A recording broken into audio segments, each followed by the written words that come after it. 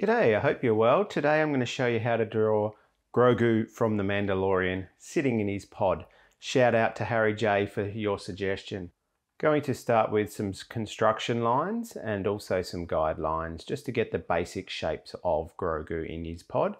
Then we're going to start with all the details. I'm going to use a Copic 0.3 multiliner. You might like to use a felt tip pen or a Sharpie depending on what you're going to be drawing with. Let's start with the two eyes and the nose. Make sure that the eye shapes are similar and a big smile because Grogu's pretty happy in his pod. Now we're going to be drawing on some of the folds in his jacket or his coat, and just a lot of curves make up Grogu. And remember, this is where you can change any parts you like when you're using the black pen. If you wanted to, you could be drawing this in pencil, and then once you're happy with it, then go over it with black. But I'm drawing it in black to show you how to go about it. So there we have sort of like the collar that goes around his neck, and now I'm starting to draw one of his arms with some curves coming down. And now his fingers. As you can see, I've zoomed in here to show you the shapes of his fingers. He's got some little claws, and he's also got 3 fingers. So some curves, and then don't forget to do the little claw piece.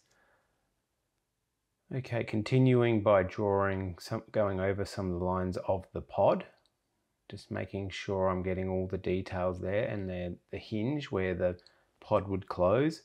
Now, if you've watched The Mandalorian, you'll know that Grogu is one of the cool characters from the show, one of the main characters, and I just love the way his story's evolving so far. I've watched the first 2 seasons, and I just can't wait to see the 3rd season and what's going to happen with that.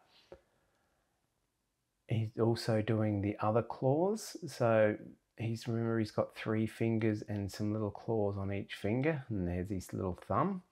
He's sort of got his hand holding onto the side of the pod, and all the folds in his sort of, I guess we call it a jacket or coat, whatever you'd like to call it.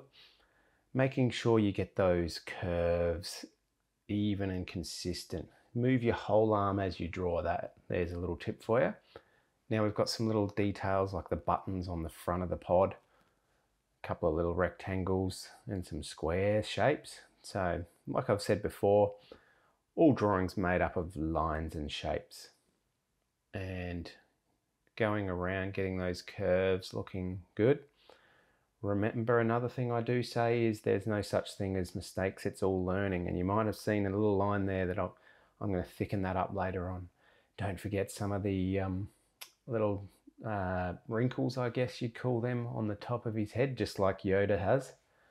And then the cool ears sticking out the side. Now my drawing, I have simplified it down a little bit. I haven't got all the little hairs and details on there. I've sort of made my Grogu a little bit more cartoon-like. I've done this so that it's easier to draw, and he still looks pretty cute and cool because he is a cool character. Making sure that we put on some of the details, trying to make his ears look the same sort of width on each side. They are slightly different shapes because he's on a different angle, and putting in the main areas. So look at these curves for the bottom there, and another little curve along that line. Now just putting the sparkle in his eyes. So that's the little bit that I'm drawing here. I'm going to leave white because and I'm going to color the rest in black. Finishing off the pod, it's got like a couple of little curved lines because there's like a rim on the pod that we're going to draw over, and coming back over from the other side. It's up to you how you draw your curves. Some people find it easier to draw with their whole arm. Some people draw with their wrist. I'm using my whole arm there. As you can see, I lifted my arm off the page, putting all the little details in, making Grogu look awesome. You might know him as Baby Yoda, but I call him Grogu. And now I'm just getting a thicker multi-liner and coloring in the eyes and leaving those little white twinkles. keep trying, keep doing your best. Thanks for joining me today so far. I've really appreciated you watching this. And remember, if you've enjoyed it, give me a like and subscribe for future content. I've drawn Grogu for Harry and also for May the 4th, 2022. May the 4th be with you, as he's part of the Star Wars franchise. And you can see in the background I've got like a little horizon line that I've gone over. I'm just adding in a few more details for the jacket or the coat, and I will be starting to color this in, and I'm going to speed up the video and I'm going to color in with Copic multi-liners. But first you can see that I've outlined Baby Yoda in his pod a little bit thicker to provide some interest and to make him stand out. Now I added a little background. You can make your own background up.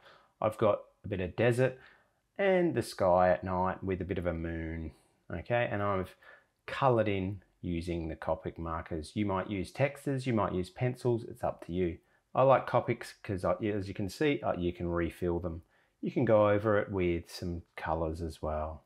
Thanks for joining me in drawing Grogu today. I really appreciate your support. If you like the video, give me a thumbs up and subscribe to my channel for more future content. Once again, thanks Harry for the suggestions. Remember, if you guys have got some suggestions that you would like to see me draw, drop me a comment below or send me a message and I'll see what I can do. Till next time, cheers, thanks, see ya, bye.